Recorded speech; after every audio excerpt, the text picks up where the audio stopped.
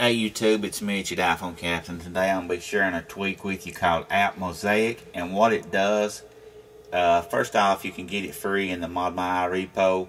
What it does is it categorizes the free and paid apps into 200 apps in each section, and let me show you what it looks like. For some reason, don't ask me why, once I download the tweak, and you may have the same problem. If you do, leave it in the comments and maybe the developer get with me and let me know what we need to do to find it.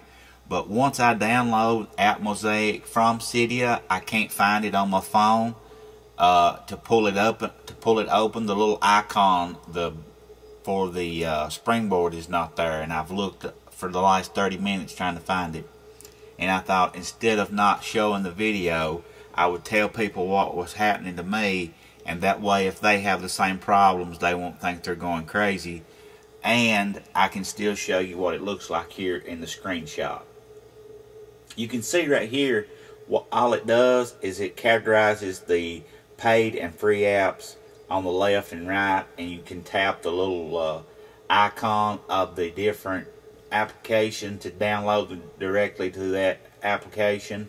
So this guy here, this is a free tweak, but guys, I can tell you right now, this guy is going to get rich off of this. He's going to make killer commission from the Apple iTunes store with this little tweak right here. But either way, how it goes, let me know if you have any problems. Don't forget to hit that subscribe button before you leave, and thanks for watching.